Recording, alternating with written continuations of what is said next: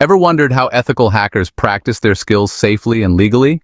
Well, today we're diving into the solution, setting up a personal hacking lab. By the end of this video, you'll have a fully operational lab to test your ethical hacking skills responsibly. And hey, don't forget to like, subscribe, and comment if you find this video helpful. So, what exactly is a hacking lab? It's essentially a controlled environment where you can safely and ethically test out cyber attacks and defenses without causing any harm to real systems. This is super important for anyone looking to understand the ins and outs of cybersecurity. Alright, let's talk about what you'll need. First, the hardware requirements. You'll want a computer with at least 8 GB of RAM, though 16 GB is recommended. A decent processor is also essential for running multiple virtual machines.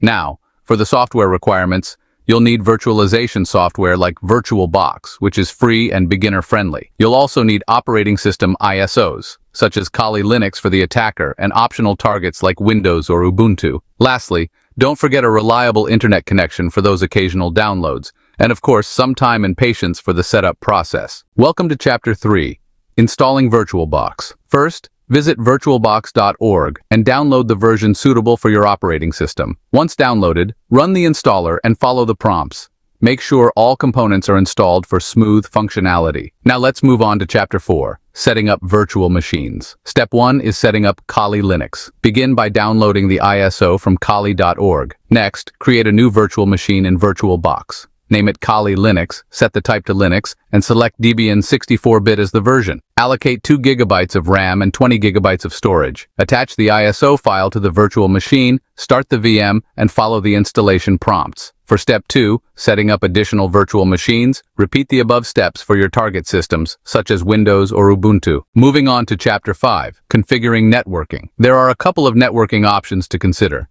The first is NAT network, which allows internet access for virtual machines while isolating them from the host machine. The second option is host-only network, which enables communication between virtual machines without internet access, making it perfect for attack and defense simulations. And now, for the outro wrapping up. Congratulations! You've successfully set up your first ethical hacking lab. Remember, it's crucial to use the lab responsibly.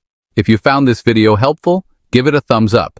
And subscribe for more ethical hacking tutorials. Drop your questions or suggestions for future videos in the comments below. Stay tuned for our upcoming videos where we'll cover essential commands and hacking tools step by step. Happy hacking!